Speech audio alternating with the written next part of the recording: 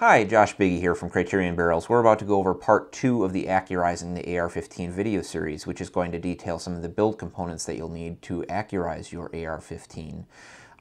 What we have here is my kind of SPR recce hybrid rifle that I have set up as primarily a prone gun, but there are a number of components on here that I would highly recommend if you're looking to accurize your AR-15. So the first part we're going to go over here is one of the three major components that is required to accurize a rifle, and that is a floated handguard. And the one I have here is an ADM low light rail. Really the principle you're running behind is something that isn't touching any of the components that's attached to the barrel, has a nice tight lockup with a little bit of clearance between the handguard and the receiver as well. The second major component involved in accurizing the AR-15 is the trigger, and what I have on here is a Geissele SSAE, which is a two-stage match trigger that really helps interface with the rifle, gives you nice trigger control, helps dial those groups, and quite a bit more than, say, a mil-spec trigger. There are a lot of other brands out there that you could explore. This is just the one that I selected for this particular build. The third and final component essential to AR-15 accuracy is the rifle barrel, which we are intimately familiar with here at Criterion Barrels. With this particular build, we use the 1516S-HY8-N, and that is a 16-inch mid-length salt bath nitrided barrel. Each one is hand-lapped and held to very stringent quality control measures. We can go into a little bit more detail about how everything fits together here in the next video of this series, but we'll also bring out the, the gas blocks here, make mention of those. There are two different styles of gas block that you'll typically run into. There is the set screw style, like we have here. That's what we're going to be using on this particular rifle, which was manufactured by American Defense Manufacturing. And then there is the clamp style gas block that we have here from JP Enterprises. This one's actually an adjustable gas block. The other one is fixed, which gives you a little added flexibility if you're running a suppressor or different loads. You're trying to tailor the recoil impulse. You can do that with an adjustable gas block as well. We're not using the JP on this particular build because it doesn't fit very well underneath the handguard. It doesn't really give you enough room to float it effectively. So we'll be saving that one for a different project. But a lot of people will like the clamp-on style gas blocks for a more uniform tension around the circumference of the gas block journal here. Outside of that, we have a Magpul PRS stock that is really set up for running a rear bag very nicely with a flat bottom on it. There are a number of other stock options out there. Some people like the collapsible stocks. Really the goal is to have something that is sturdy and doesn't move around a lot on you. As far as internal components go, we have kind of mating the upper and lower together an AccuWedge. Some lower receivers like the MGS Citizen AR-15 lower will have a set screw that can lock the upper and lower together quite well. I believe Midwest Industries, their 308 ARs and possibly some of their AR-15 lowers incorporate that feature as well. A lot of people will use mated uppers and lowers that have tight lockup without those components. This one in particular is kind of a mix master. I believe the bottom is, the lower receiver is from Spikes Tactical. I'm not quite sure where I picked up the upper, but they're both forged, kind of a standard mil-spec configuration. Some people do prefer the billet sets with a little added strength there. The most accurate AR-15 I own is an American Defense Manufacturing Universal Improved Carbine, their Mod 2 variant.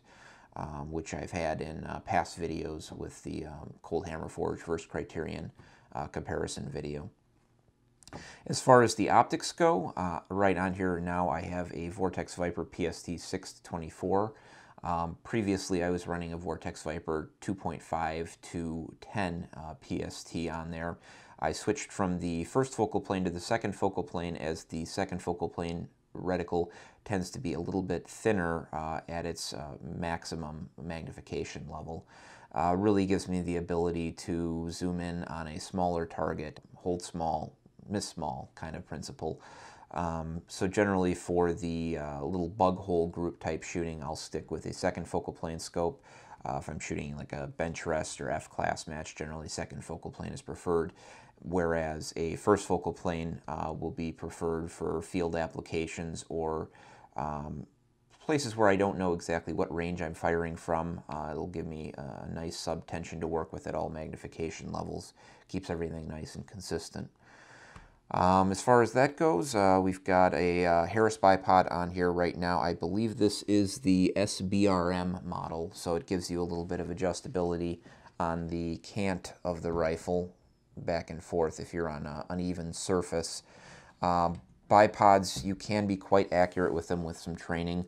I am not a world-class bipod shooter. You won't see me cleaning up an FTR anytime soon, but there are some shooters who are capable of remarkable groups with a bipod. I am not one of them. I can usually hold sub-minute with a bipod, but when it comes to half-minute or under consistency, I'm just not able to attain that.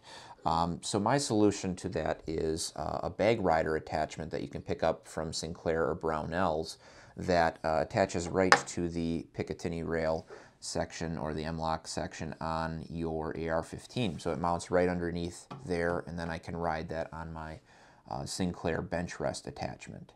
So a neat little tool, especially if you're working on load development or you're shooting off a front rest.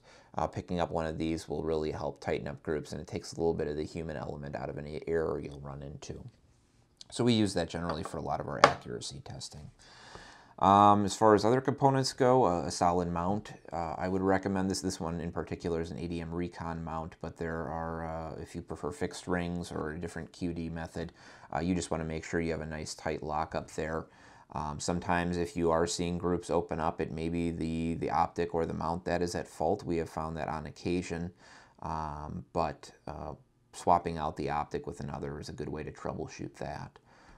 One way to reduce horizontal dispersion is to add a bubble level. This particular model mounts on a Picatinny rail segment, although other models exist that mount directly to the optics.